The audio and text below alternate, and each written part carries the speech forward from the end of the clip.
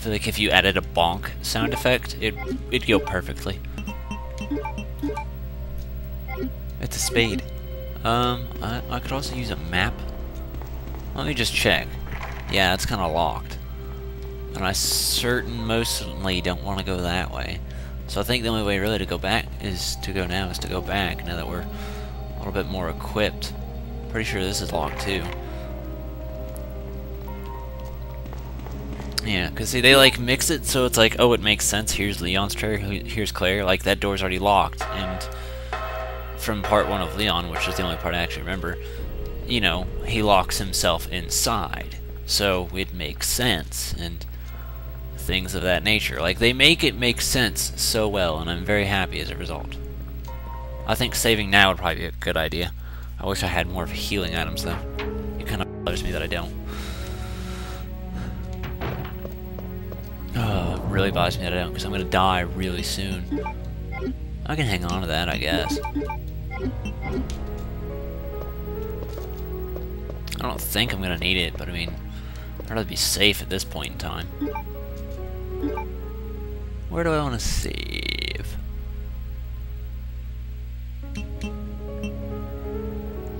I'll save over this one firstly. Also, it kind of like hit me. The reason it's red, I'm willing to bet, is because that's the color of her outfit while Leon's is blue. If I were to make any sort of assumption, I think that would be the most educated one. Also, as far as terms of power goes, I don't really know if the grenade launcher counts as anything more or less powerful than the shotgun.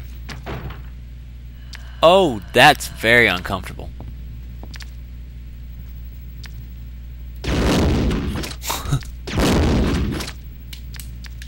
Ow, don't do that.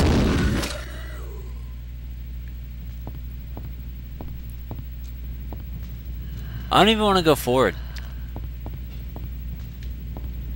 There's a guy right there at my feet. Am I limping? Yes, I don't have any health though. It's okay, because I know where some is. I just gotta make it there. Oh, we're not gonna make it there, are we, Claire? Say no. Say no, we're not. Especially not if what no, that doesn't happen just yet. So there was a certain mode in Resident Evil 1 that I mentioned but never showed off, and I'll explain it a little bit because it's kind of relevant to this, to the B scenario. It's going to be having a lot in common. A lot in common. There you go. Now we can live to limp another day, but I want to make it down these stairs and grab a few more. We can do it, Claire, come on. You're gonna have to fight for me. You have to fight for me, no one else. Okay. There we go. And then use that, and then we'll be fine, yay! It just bothers me that I only have one grenade left. I'm trying to think on where some more could be, because I don't know. I mean, here's some ammo. We can just steal it from this guy's pocket right there. Yeah, I don't think, no, that's a, I don't remember which one that is. You can already see there's an item here, which wasn't there before. That's kind of useful. Please go away. I'd appreciate some distance. That guy's just kind of standing there in the door.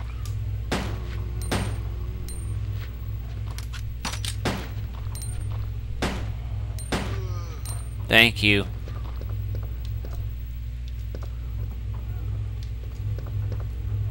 Are you gonna come out now?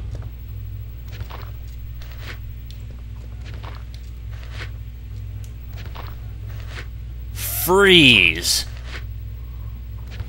Pretty please! I think he's stuck on a wall.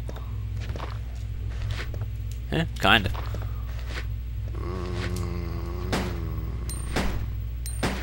It'd be really nice if I could see the guy I'm shooting.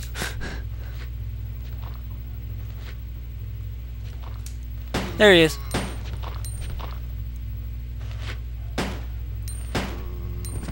Okay, I think he's dead now. Only took forever. And a lot of ammo. I think we can make it though. Because that is kind of one concern I do have, is like how my ammo gets used. Isn't there something back here? There's health, that's good. And there's more. That's good. There doesn't appear to be anything else here. So that's it. Really just kind of that in the valve. Alright, let's see if I can open this. Now, it's a little bit of a cheat because I already know the code, but you'll see how you are supposed to figure it out. Oh, thank God. Oh, yes I can. And of course I want that map.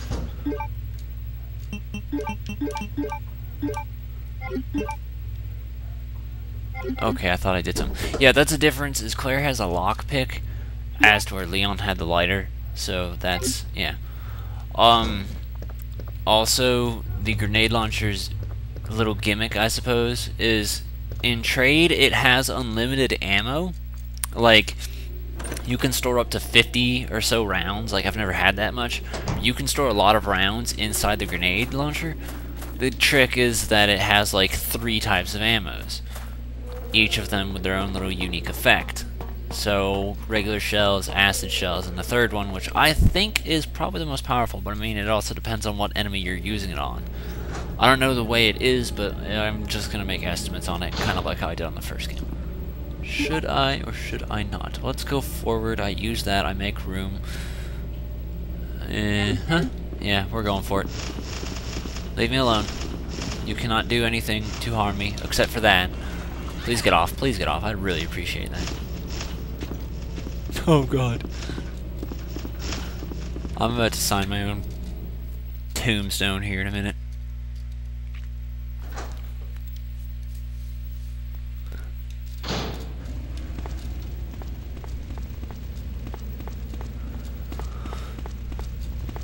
Are we ready, Claire? It's about to get real here. Actually, wait, that still needs to be carried with me. Crap. Fuck this game.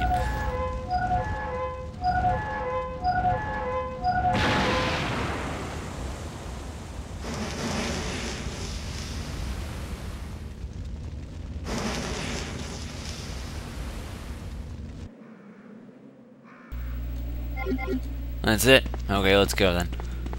Actually, wait, isn't... There's nothing in there, isn't there? I think there's supposed to be ammo in there, actually. Good enough. That's good enough to make me switch them out. Like, I was just gonna use the one shell and then be like, okay, I've got room, and then use the acid, but, that was a great voice crack.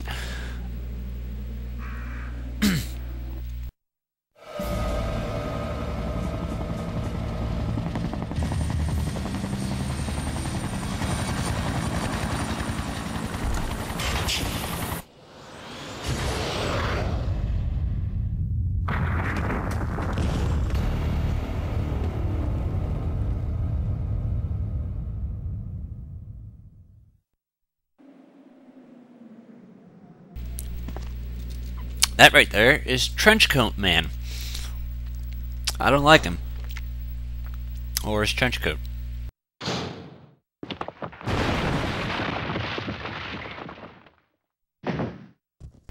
Oh. Okay.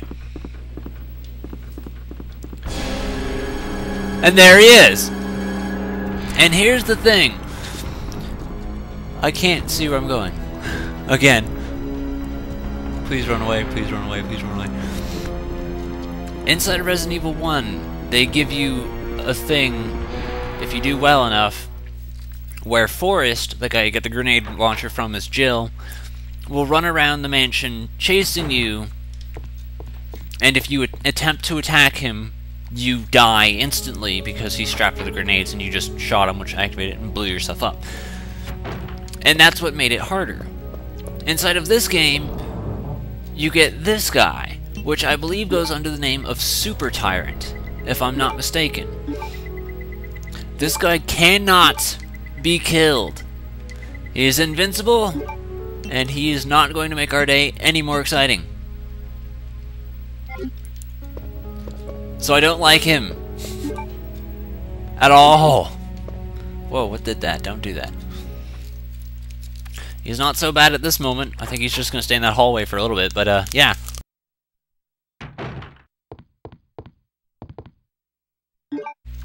Sorry about that, I was eating. Very insensitive of me, right?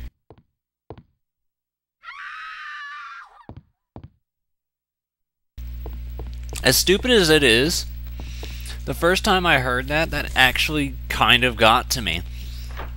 Like, it made me, like, shaky. It made me on edge. I didn't like it. I still kind of don't. And yeah, we'll figure it out eventually. Oh my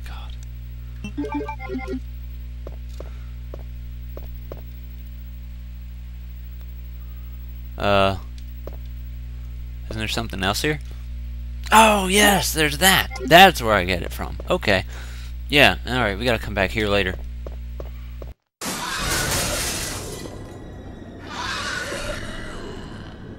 Hi. Shit!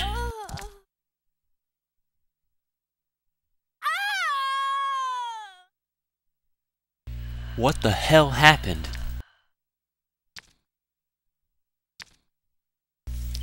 He killed me. Okay, let's take it from the top now.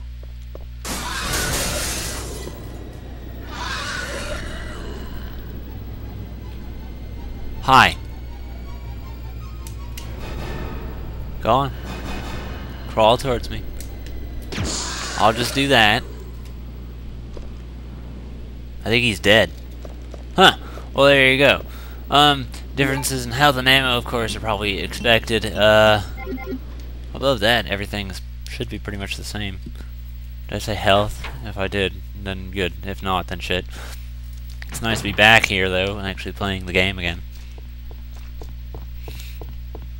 I'd be lying if I said I felt super comfortable, though, because at any minute something bad could happen, and then I'd be like, well, shit. And then I put the game down, and I never played again because my feelings were hurt. I want the card key, but I also kind of want to take that shell just so I can get rid of it. Because I imagine there's going to be a situation really soon where I'm going to need to use it. Because they get it really, really close with the ammo here in the beginning, but after a while, you kind of get it. Let me just... Because I think it's, unless maybe I'm wrong... I'm really just expecting something bad to happen. That's a... What's it? Not optimistic attitude. There you go. I remember when I was younger, people would call me a pessimist, and they're like, "You remember Funny Nemo where they asked half full or half empty?" And I always said half empty because I thought half full sounded stupid, because the two F's, the half full, like it sounds like you'd trip over it when trying to say it. So that's why I always preferred the term half empty. But people were like, "Oh no, you're so negative." See, now whenever people call me negative, I'm like, no, I'm not negative, I'm right. And then one time someone said, no, you're not. And I was like, see, now that's a pessimistic attitude. God, I'm such a genius. I'm discussing irrelevant shit while playing Resident Evil. To be fair, like, how often do I ever talk about the game that I'm actually playing? It's either like the beginning, or it's like, okay, here's the game mechanics, and then it's like, it's done, and that's usually the extent of it. Right! You're a zombie. Go away. Please. I don't like the idea that you're right there. I wasn't expecting you. Oh, we're just gonna read this real quick. But yeah, no, I hardly ever really talk about the game that much. And then see, there's the code. So you'd find it there, and I just save myself backtracking is all. Why are you in here too? Go away. Can't you see I'm trying to have a lovely... And then there's another guy? Go away. Please. I even said please. Help! He's after my lady parts. And I kicked your head off. Hey, that is so wrong. Kicked your head off too. No, I'm in... caution zone land. I could use a little bit more ammo. Before I actually bother doing anything about it, I want to check something though, and that would be this. This is what the lockpick is for, so that's great. And we get a fade spray, which I don't want. I don't like fade sprays that much.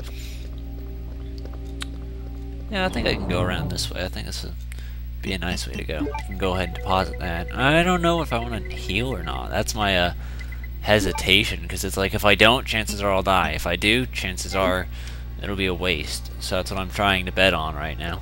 Is there something back there? No. I was looking at that. Looks like orange thing. Orange yellow thing right there actually, Claire, but whatever. You're the boss, right? It's too dark to see to the outside. Claire. No, it's not, probably. It's probably not.